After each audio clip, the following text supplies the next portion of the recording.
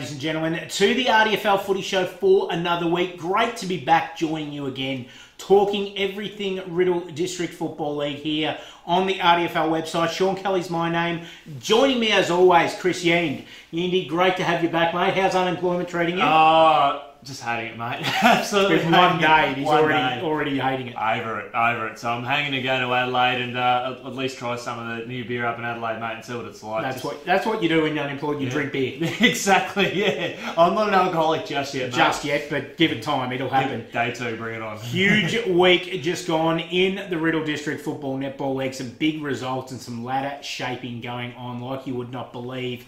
Starting with the Broadford Football Netball Club, it's hard to think that we were talking about them in terms of doom and gloom not long ago, because on the weekend they had a huge day out. They had 13 names on the goal kicker sheet. They had 9 of those with multiples on their name, and they kicked 48 goals in a game of football. 48 goals, 23. So they've had 71 scoring shots for the day, up against Rockbank, who did manage to kick 3 goals this week as well. So great work by Rockbank, but Broadford 290-point victors. Yeah, sensational performance there, and 4 players end up kicking 28 goals between them as well, including Rex Hickman, who's been a bit of a revelation since he's been in. Just a lazy 8 from his part, and he seems to be showing the value that worth he is to that team since crossing from the Centrals. Huge percentage boost as well, pushed Broadford up to 4th place on the ladder as well. So it's amazing what a difference a bit of percentage can make, and 6 wins in a row now for Broadford, absolutely flying along. And one of the reasons that they pushed up so high on the ladder is because bad kicking, as we know, we always said it, bad kicking is bad football. Out at Romsey Park on the weekend, Romsey had 27 scoring shots to Wallens 15. And they still got rolled. They lost. You'd never ever think that a team could have 12 more scoring shots than the opposition and get rissoled, but that's what's happened to Romsey because of it. They're 2 games out of the top 6 now, and they are almost maxi gone, I think. Yeah, they're struggling with because that was the game they needed to win. If they won that, they would have had 4 wins in a row, and they really bridged that gap. And as we see it as it is, there's already 1 game separating 6th from 7th now anyway, which is already hard. But that was really an 8-point game there, and Wallen did the job there to get it done. Look, they kicked 10 goals 5 themselves. They did. It goes to show you can still kick straight from limited opportunities. And great work by Wallen, not only to get the win, but to get the win on the road. Something we've spoken about a lot on this show had been their inability to get wins away from Green Hill Reserve, but they got one on the weekend, and they got a really important one. Yeah, that's their 2nd win on the road for the season. The other was against Rockbank, which was good for them to be able to build some confidence up, and obviously they're very, very hard to beat at home. So great on them. Sam Rexepi, he kicked 3 goals. Just a really good, strong, physical, imposing presence in the forward line. Definitely is great work by Wallen, but boy, it shows you what happens when you're off your game a little bit in this league this year. You are made to pay severely. Talking point number 3. Now, this is one my friend here, has come in loaded. He said, I need to talk about the men in green. Of course, we speak of the umpires, and you just want to have a chat with the audience about umpiring in the conditions that we're seeing with wet weather footy at the moment. Exactly, mate, and we're looking at some of the grounds are getting heavier. They are. And we're seeing a lot more moisture in the ground, so we're seeing more heavy traffic. We're not seeing clean football. Now, as a consequence of this, we're seeing more players get around the pack. So instead of maybe seeing 3 or 4 players around a standard contest, we're now seeing 6, 7, 8, sometimes 10 players getting around the packs, to the point where it can be simply described as under-10s football. And that's fine. That's the nature of it. What I was thinking when you were saying 6, 7, 8 and 10, I was thinking under-10s, under-12s footy, Yeah, so we're starting to see those trends there. And then typical with wet conditions, we're seeing more wet surfaces. So people are sliding in, they're infringing more. And the potential for more infringements, more free kicks. Now, people will think, oh, well, there's more free kicks to be paid. Well, why isn't there more free kicks getting paid? Well, as I mentioned before, we're seeing 7, 8, 9, 10 numbers around the pack, which means that the umpire's view is getting obscured more often. So they're trying to dart around the packs, trying to find a free kick. So I guess that's probably what the point I'm sort of coming around is that these heavy conditions are attracting more packs, more free kicks that aren't being seen, and more people in the crowd going, "What am I bringing you in?" That kind of thing.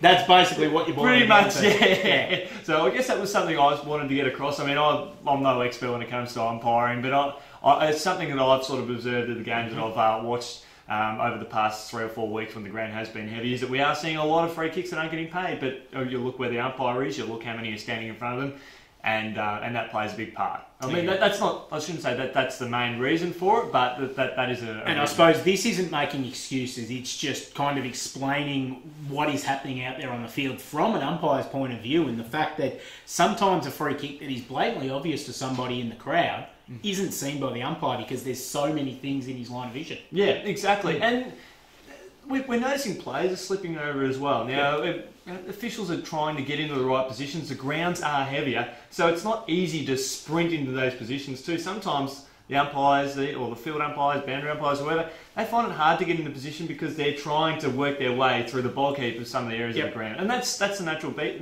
of the beast, and you can't get into the better positions then. It's much the same way the players aren't able to get in the right positions. You done with that one? Because I'm sick of talking good about umpires.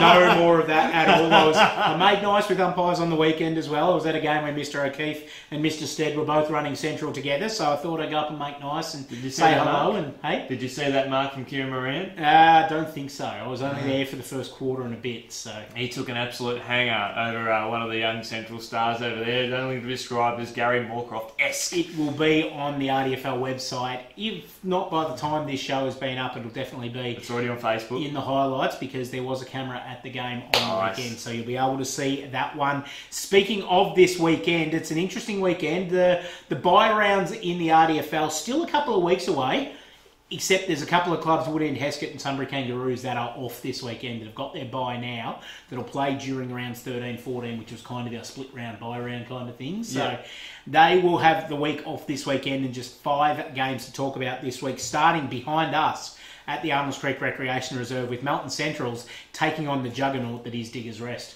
Certainly going to be a big, big day down here at Arnold's Creek. It's going to be a multicultural round, so we're going to see the Centrals come out with their new jumpers for the day, which they're looking really good from all reports. So great design there from all involved, and it's going to be enormous. There's going to be a few activities on the day to really pump it up too. So grab a copy of the record as well, especially Centrals fans. 2-page spread on one of the Centrals boys going around. Someone that we know quite well here in the RDFL office, Junior 1-1, of course, has been profiled this week. Came up to me and said, "I hear it's multicultural round. I need some me time. Get around me." So I said, "Okay, Junior, what do you want?" He said, "Make me the centrepiece of the record." So we said, "Done. We'll do that." So grab a copy of the record this week. Catch up with an interview with Junior 1-1 from the Centrals for our multicultural round. But I've got a feeling that's where the nice stuff might stop for Centrals, because Diggers Rest in all sorts of form at the moment. Yeah, they showed some great potential last week. Obviously, they're going to miss one big name that was Jace Williams, but you know, it's a luxury to have him available against that for the top of the table. You'll be able to see him on the telly very soon too, just quietly. Yeah, here is coming up on Fox 8 on the Recruit. So, I wonder how he went too, mate. Well, you'll have to tune in. Fox 8, July 20th it starts, and have a look at it then. He doesn't give much away, the Jays. So, but look, the Burrows were really flying last week. They probably had about 6, 7 or so players who were absolutely outstanding in the win over Macedon, and really took him to the sword. And look, one of the players I really enjoyed watching was young Lob, doing a magnificent look. Nothing young about Lobby. No, nothing. Not a thing young about him. He is as old as they come. But he doesn't play that way. Yes, he was very good across half forward, and you could buy plenty of real estate off him. You could indeed. Yeah, that's another plug for another. He doesn't pay us anything to give him that plug, so he's not getting. Yeah, we're not making reference to where he's at. But anyway, good game on the cards there for the Burrows. Centrals.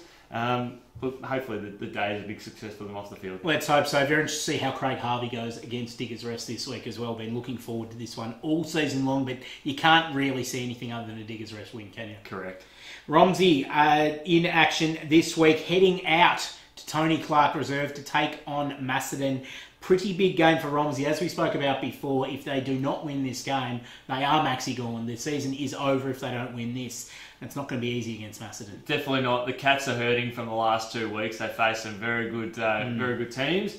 And look, their midfield just really needs to start clicking again and really getting that focus going. They'll be playing against a relatively young Romsey side who have gelled quite better. I was speaking to a few people across the weekend, especially when I headed out to Riddell, and they sort of said, why have Romsey improved so much? I said, well, it's hard when you start a season and you're missing a lot of talent from the premiership team, but it does take time for these kids to gel and some of the maturity that's sort of coming through. And they have done that, and that's why they're up and about, and they could have easily won. They could be heading in this one with a great winning streak, but not to be, but they'll still head in this one very, very confident. They will, but I can't see it. I just think Macedon on their home deck this week got a bit of a slide to arrest, I suppose, and they'll be able to do that at home. It's not going to be easy, but I think they'll be able to get it done by 5 goals. Yeah, I think that would be a fair margin too. And of course, we're going to be down there too, which I'm very much looking forward to that one. Highlands FM 100.7. Get around this one, Macedon versus Romsey. Will be a great game to listen to. Take on Rupertswood this weekend at the Ian Cowie Reserve, and unfortunate for Rockbank, the scorelines at the moment, but as we keep saying every week, the boys just keep cracking in. They know that it's not about scorelines this year, it's about development, but Rupertswood will really see this as a chance not just to get a win, but to really boost their percentage as well. Well, I think they enjoyed probably one of their best wins of the season last week. I know they have knocked off Riddell over the course of the year, but to go out and beat the Hawks by 17 goals, really just get used to that winning feeling in a big way, playing good, solid four-quarter performance. Liam Berry, absolute standout. He's having a great season there for the Sharks. Kicked 4 goals on the weekend, was named the best or in the best. And he's a good young kid coming through, and he'll feast on Rockbank's midfield this week. I sense maybe 6 or 7 goals from him. Yep. Is there potential for him? He does have that ability to break the game open, and of course, you chuck Steve Burlack in there, he can do it at both ends. Todd Podolzak, who I think is one of the best half forwards in the competition, he's going to be very confident as well. The Rams just need to maybe kick 4 goals. If they get a goal a quarter, they'll be very happy. Yeah, I think you're right there. The Sharks will take a bite out of the Rams for this one. Just had to pause. I wanted to get that in because that sounded good in my head, so hopefully it came over the same way as well. They're laughing. It's hilarious. I can hear the laughter, and it's great. I appreciate it. Wallen, huge test this week at Greenhill Reserve, taking on Broadford, who have won the last 6, are coming off a 48-goal performance. But Wallen will be buoyed by that win over Romsey, which really, as we said before, all statistics point to the fact they should not have won that game. But they did. They sit inside the top 6 now, and they'll want this game to really prove that they're a top 6 in the finals contender. Well, you've got a team that has the second best form in the competition, that being Broadford, won 6 straight and cruising at the moment. Then you've got the team who is performing so well at home, and they're challenging all those before them. So do you go with the informed side, or do you go with the home side? I go with the informed side myself. I think so too. I think it's something we've discussed about teams previously throughout the year. Is that if we have a reason to tip against them, then we will. But when you've won 6 games in a row and you've won them quite confidently, and you're coming in with a big win, and when you're able to slide someone like Rex Hickman into that forward line, just to give them another option to take another tall defender away as well, makes life difficult. It certainly does. But if Wallen do pull it off, then look, it's full hats to them. If Wallen pull this off, we're turning just about 360 and jumping on the Wallen bandwagon, I think, because we've been reluctant to jump on this year, it's fair to say, partly because of their inability to win away from home. They did that last week. If they can beat a good side this week, I'm on the bandwagon. Yeah, I think it's fair to say a lot of people would be too. And the winner could, I'm not sure how the ladder situation goes, but they could move into 4th position, whoever gets up. Tied on points, these two. They're 6 and 4 at the moment. Whoever wins, it's an 8-point game. Bring it on. It's finals like atmosphere already. Will be indeed. Broadford, although tipping this to get over the line. Not easily, but they'll get up, I think, in this one. And the last game for the round, Lansfield, taking on Riddell. Lansfield, very good winners behind us here on the weekend. Riddell as well, getting the job done on Sunday against the Sunbury Kangaroos. Very interesting game of footy. Certainly very interesting. Lansfield needed the win last week, just to and winning style as well. They won by 10 goals, and it looked early on that they were just going to absolutely romp it in. They kicked the first 4 goals of the game, were absolutely flying. And even a couple of people I was speaking to said it looked like Lansfield were going to win by 100 points before Central's kind of just shut them down a bit and took the wind out of their sail a little bit towards the end of the first quarter. But after that, they were able to regroup again. At the end of the day, it's the 4 points that Lansfield needed just to get their confidence back on track. Miles Dorman and John Kent both kicked 6 each, so that's good positives from them.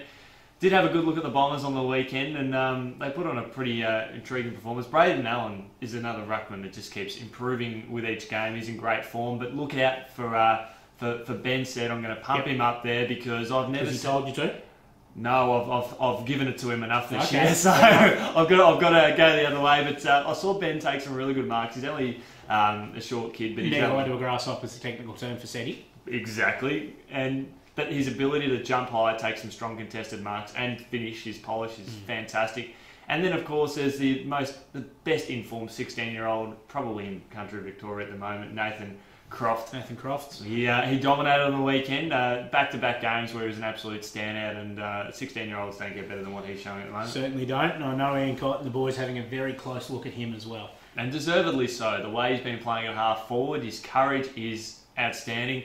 And this will be a big game for him to step up and maybe not playing against one of the stronger sides of the competition, but a good opportunity to see how he goes. And who knows, he could kick 3 or 4 goals. If he gets into form and Seti gets into form, and then you've got, of course, the Twin Towers there and Big Ruff and Jimmy Nolan, then look out. The Bombers are really heading well to the business end of the year. Yeah, they will be. You're tipping them this week? Bombers. Yeah, Bombers for me as well. Good to see a red and black team winning something of some sort of note this year. And I actually noticed on Facebook last week, yourself in the middle of the Bombers song, and obviously with your radio microphone in hand, but there was a couple of these going on as well as you were hearing that tune for a very rare time this year. Oh, I like to thank Caden Ross for getting me in there. Well, of course, after the usual, I go into the rooms and I find a spot where I try and take a photo and grab the audio, and he's like, "No, you're going straight in the middle."